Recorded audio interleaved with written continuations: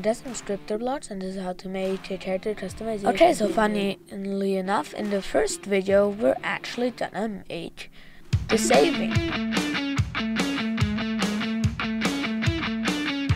Okay, so the first thing we want to do is we want to in server script service add in a folder. I'm only doing this because this is gonna add like 5 scripts, 6 actually.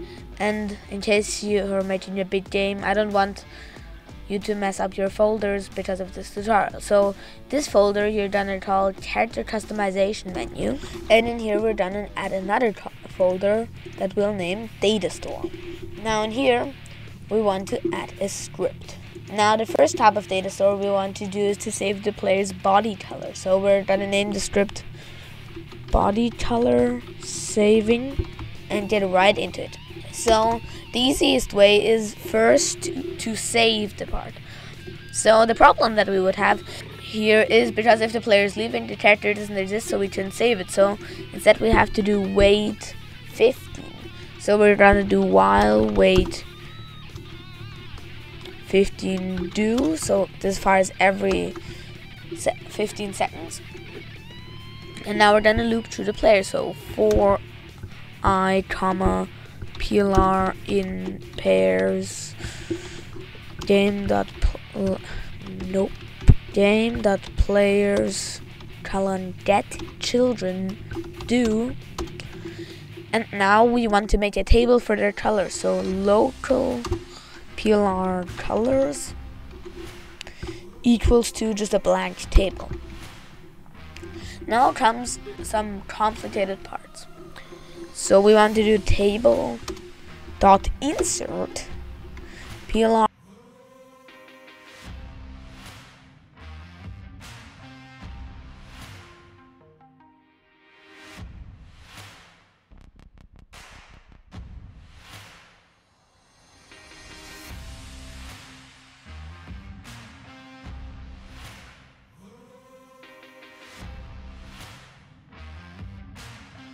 So we will need to do plr.character. Now in square brackets body colors, because body colors is spelled with a space, which is really annoying. But now we want to do behind this part dot head color 3 and then just colon split. And then in quotation marks, comma, space. Now we just want to duplicate this, so copy and paste this line for a total of 6 times. So 1, 2, 3, 4, 5, 6.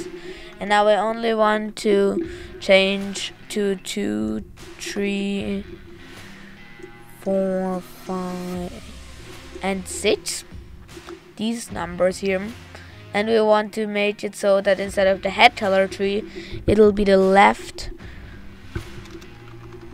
arm. And we'll do that as well for the right arm and for both 2 legs and the torso. But keep in mind that we'll save the torso color last. And now this is the simplest part. We want to make an ID. Under that the colors will be saved. So local ID equals to color dash dot plr dot user ID.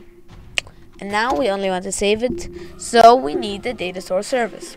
So local ds equals to game get service data store service get data store color data store.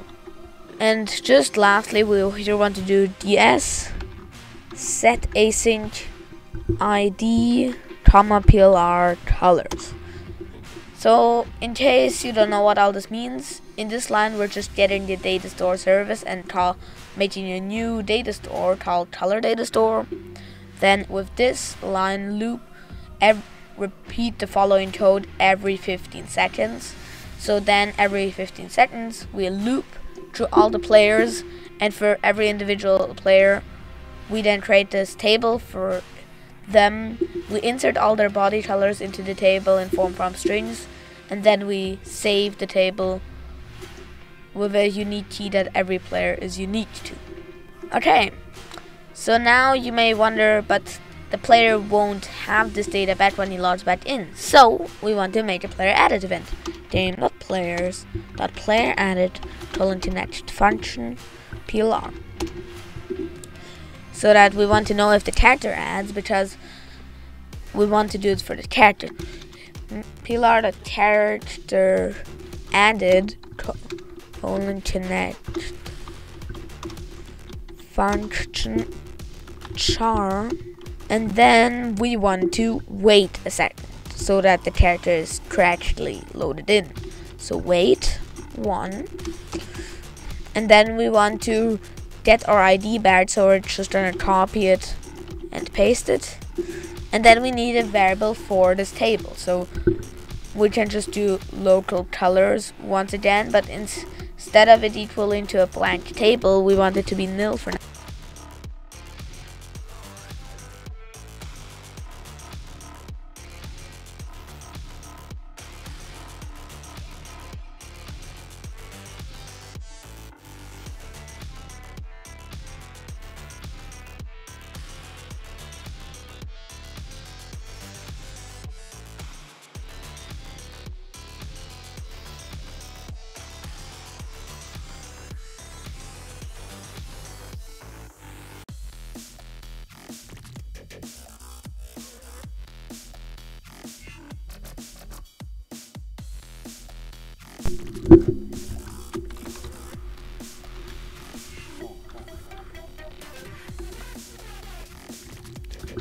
Head color 3 equals to color 3.new, and now we have to unpack the strings, so we just do unpack plr colors and then the first position in the table, and we just need to repeat that for every single body part as we have done down here, and just remembering that we have to do it the same, so that now if we would do the left arm, we would have to have it on position 2, and I'll be right back. Okay, and now if we close down the script and play, but before this can work, we actually have to go into game settings and save our games. And now it should work if we just go into game settings, security, enable Studio access to API services, save and play. Now there's still one problem. When we go onto the server, we need to actually we basically just have to wait about 15 seconds. So now if we stop the game and play again, as we can see, nothing has changed, but now if we go onto the server, we could expand our character and just mix up the body colors. And now if we wait 15 seconds again, and I'll stop the game and play again, as we can see, our character still has the same body colors. And one thing we just need to do is we just need to go over here up to avatar, rig builder, and just select the block avatar. Call this character starter character and place it in starter player. This is just so that when we later on do a lot of more details and stuff, that nothing breaks. Okay, so that was part 1 of making a character customization menu in Roblox Studio and scripted blocks, and I'll hopefully see you in the next video. Bye!